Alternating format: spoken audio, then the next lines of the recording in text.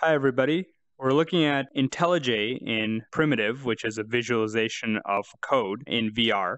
And this is the largest code base we've looked at, 6.7 million lines of code.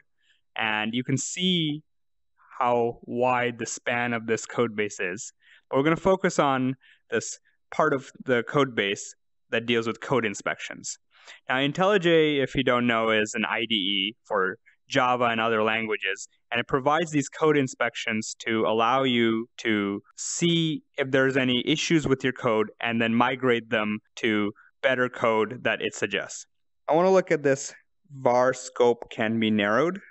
What this package deals with is when you have a variable that's, let's say, a field or a parameter that has a larger scope than a small piece of code, this code inspection looks to see if that variable is only used in one place, and if so, it will suggest that you can make it into a local variable.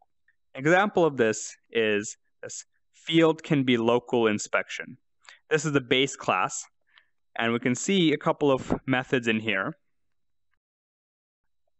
And to see what it does, we look at this check code block method, and all the code is over here. And I won't go through all of it in too much detail, but what's important is that we're looking at the control flow, that is, where variables are used and how they're used. And we're going through all these variables that are in the current scope. And if there's anything that's used in multiple methods, let's say, that won't be something that we will suggest be narrowed. Similarly, if there's something that's used by reading it before we write to it, even if that's used in only one method, it still is something that needs to be persisted across method calls. And so that still is not something that needs to be a local variable, or rather can be a local variable. Once we've found those, the other thing that this inspection can do is actually create a fix. Now here it's returning null, but we can see the class that inherits from it has an implementation of it, and here's the actual fix.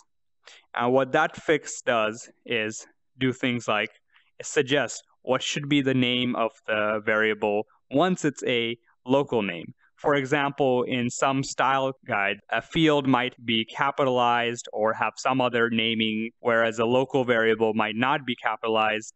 And so this will suggest that when you move it and make it into a local variable, it becomes lowercase or whatever the style guide suggests.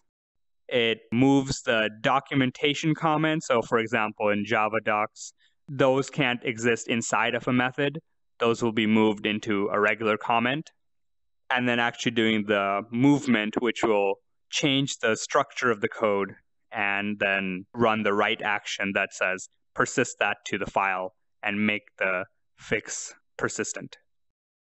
So this is something that we as programmers use all the time, but it's pretty opaque how these features are implemented. And looking at the code base in this way, it's not something I'd ever done before, but with primitive, it's fun to do. And I've learned a lot about how the tools I used are implemented.